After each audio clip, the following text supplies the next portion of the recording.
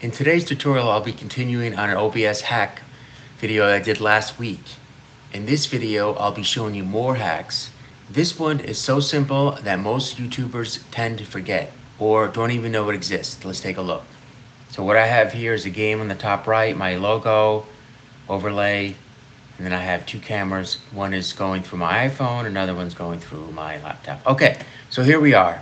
We go to Docs, we go to Stats, and there we go. Bingo. Here's a very important window because it tells us all we need to know about our live stream and how our system is working. We have the CPU usage, we have disk space, we have memory usage. Right now my stream is inactive, so you can see here that nothing is really moving too much. Frames per second is very low. So what I want to do is go ahead and start the stream and we can see the difference here. Okay, so I started my stream, the game is running, and as you can see the memory usage has gone up. The CPU usage has gone up. Frames is steady at 30. But as you notice now is that some of this lag is appearing and that's stripping some of my frames. Not much to make it a big difference, but it's telling me right now that I need perhaps a little bit more power in order for me to not get any more lag. And that's why this feature is so important for live streamers. I mean, it may not affect you as a user because you may have a very fast machine like I do, but it does help to know exactly what is happening on your stream.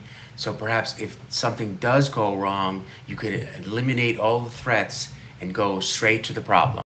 Here I've done some more testing. As you can see here, as my stream is longer, my frame missed is actually going higher for lag, even though it's a very small percentage. As you can see, the longer I stream, there are going to be some missed frames or skipped due to some lag.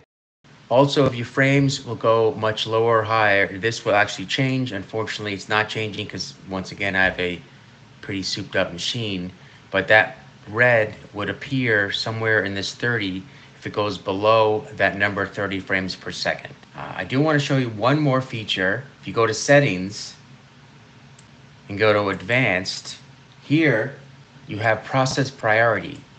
Now this is going to definitely help because if you have a machine that's not properly given enough power or CPU, you can change this to go to normal and these numbers will start dropping. However, if you want to go prioritize and go to high and hit apply, you'll notice here these numbers will start changing.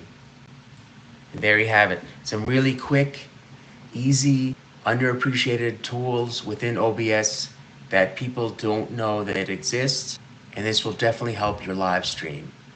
Please don't forget to like and subscribe, and I'll see you in the next video.